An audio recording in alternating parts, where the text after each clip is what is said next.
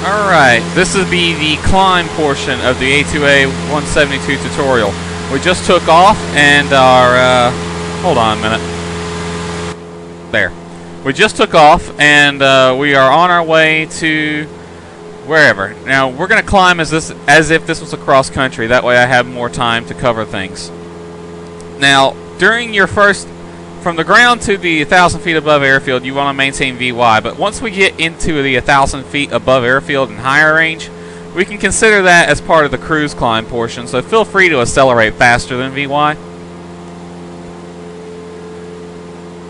You'll climb all the time with the engine at full power.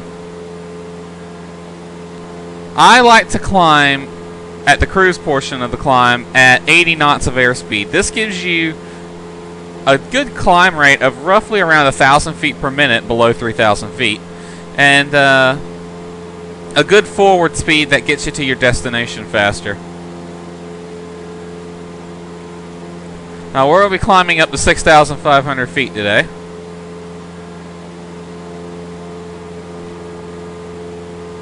And we'll be flying south. Part of climbing is finding your waypoints and getting on course. You want your top of climb waypoint or waypoint in between the airport and top of climb to be somewhere close and one that you can easily identify. In this case, we have US 1. We'll be flying south, so we can just follow US 1 to the south. US 1's that highway just outside of our window right there. Alrighty, so we're climbing. We're approaching 3,000 feet, and this is the first part of our climb that we need to worry about. 3,000 feet is where you need to start leaning the mixture out because the engine's going to get not performing as hard or as good because the air gets thinner. So we're at 3,000 feet. Now, they didn't model this, but in real life, this knob on the mixture here, you actually turn it. Once you're airborne, you don't want to pull the knob. You turn it, and that will slowly lean the mixture out or in. So to simulate that, use your mouse wheel. Just put your mouse over the knob and use the mouse wheel to slowly bring the mixture out. Roughly about a ½ inch every 500 to 1,000 foot is a good rate to bring the mixture out during climb. Or you can bring it out in intervals. Every 1,000 feet to 1,500 feet, just bring it out a little bit. You want to keep the EGT pretty good during climb. Basically, you're just getting on course, monitoring your checkpoints, monitoring your systems, and all that fun stuff. Alright, there's 4,000 feet. We'll bring it out a little bit more.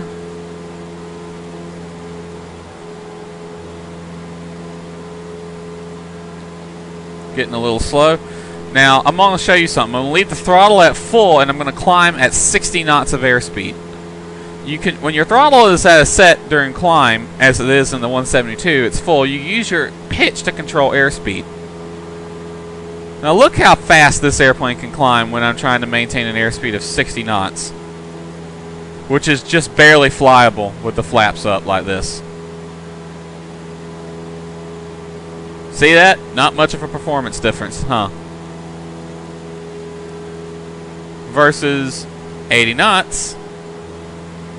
Be a little bit different, so I can speed up to it. Looks like we had a wind shift there. Now look at my speed. 80 knots full throttle. My climb rate is actually higher than it was at a slower airspeed. Not much higher, but it's higher. Alright, 5,000 feet. We'll lean the mixture out some more. Really just one turn of the mouse wheel. At least on my mouse does it. I'm using a Razor Black Widow, or Razor Death Adder, 2013 Death Adder.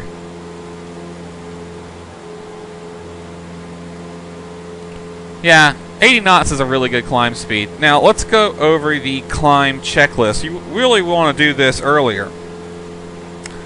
Alright, en route climb. Flaps are up. Airspeed 70 to 85 knots. That's the range you want to maintain. 70 knots to 85 knots. Again, I like 80. Alright, 1,000 feet to go. That beeping was the autopilot telling us there's 1,000 feet to go, which happens whether or not the autopilot is on. Throttle is full, mixture, best power, and we're leaning it out as we go.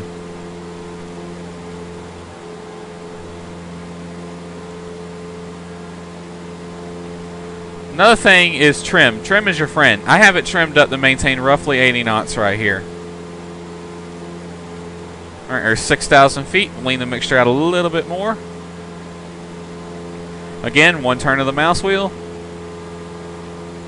Your results may vary depending on the mouse you have. I see US1 out there still. Approaching cruise altitude, 6,500 feet.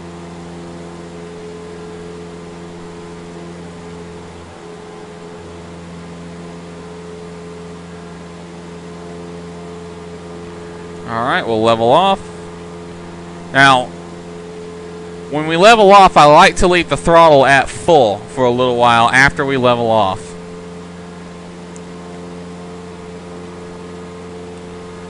This lets the airplane speed up a bit.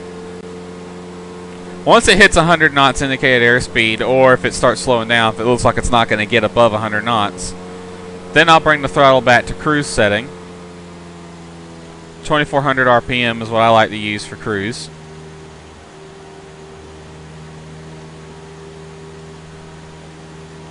And then we will trim to maintain altitude.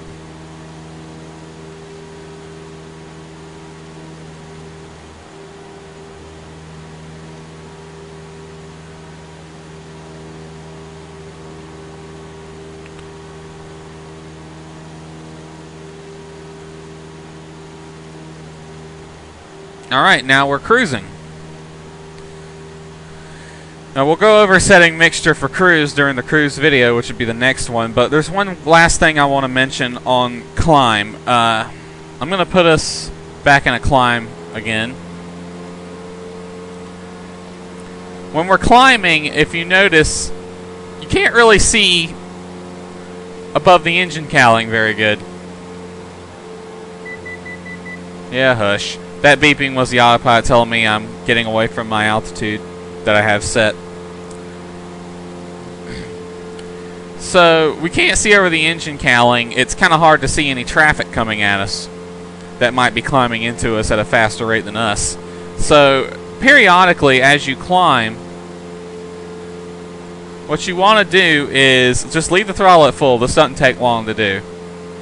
Pitch down a little bit to about a level attitude. Look and see if there's anyone coming, and raise the nose right back up to where it was. You'll speed up a little bit, and you might lose some altitude, but it's okay. You're checking for traffic. That's what you should be doing. You want to do that periodically. Maybe in a good habit would be to every 1,000 feet lean your mixture out a bit as you climb and pitch the nose down to look for traffic.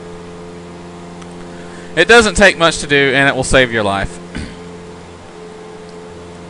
Alright, so that covers climbs. Next video, cruise. Squirrely, it's gonna be. Okay, we'll rotate at 55 knots. Look at that, nice. Beautiful, now we're at perfect crab into the wind. And just do your typical crosswind while airborne.